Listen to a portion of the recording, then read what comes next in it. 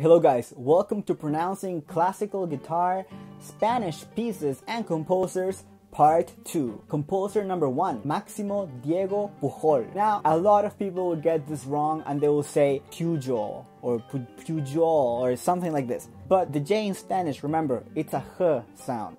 So it's pronounced Pujol with an emphasis on the last O vowel. Pujol. One more time. Máximo Diego Pujol. Composer number 2 that also gets mispronounced a lot. Astor Piazzolla. Okay, I get it. The double set is messing you up.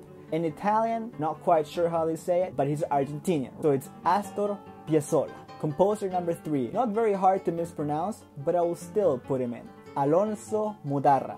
But the thing about this name is that sometimes people might put the wrong accent on the wrong vowel. So they say like Mudarra or something like that. But it's Mudarra. And again, get those double R's working, right? Composer number 4. Again, one of the most mispronounced composers. And he also has a very important piece for the classical guitar that people keep pronouncing wrong. Joaquín Rodrigo. And the piece that is mispronounced is Concierto de Aranjuez. People will say Concierto de Aranjuez, all sorts of kind of things. In Spanish, the CI is C, it's not chi, nothing like that. So it's Concierto de Aranjuez. And the H, it's a H sound, not J, not Aranjuez. So it's pronounced Concierto de Aranjuez. Very mispronounced and it gives me headaches. Composer player number 5, Paco de Lucia.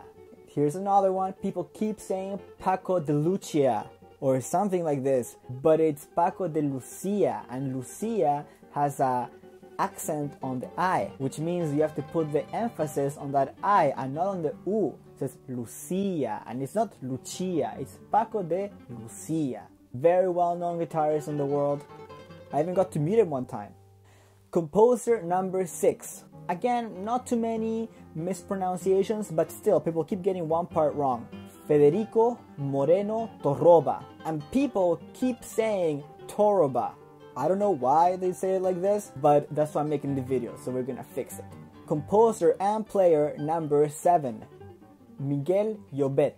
And I know you're thinking it's a double L that's messing you up. And hey, it messed me up too. I didn't even know he was Spanish until a few years I started playing classical guitar. But yes, Miguel Llobet. Now people will say Lobet, Lobiet, Lobet.